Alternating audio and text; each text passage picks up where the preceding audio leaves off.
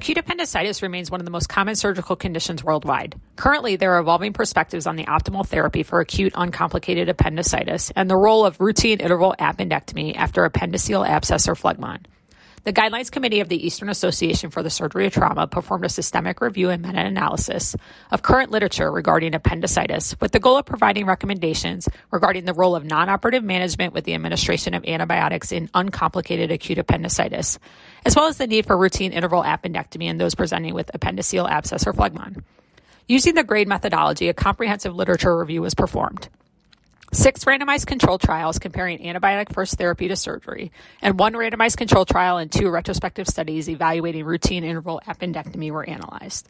The authors were unable to make a definitive recommendation with regards to antibiotic-first therapy versus surgery due to the heterogeneity of the 6 randomized controlled trials and inability to evaluate critical outcomes based on the current literature.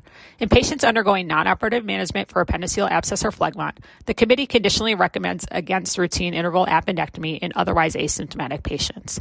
How are you going to manage your next patient with acute appendicitis? For a more detailed summary of this practice management guideline and for many others, please visit www.east.org.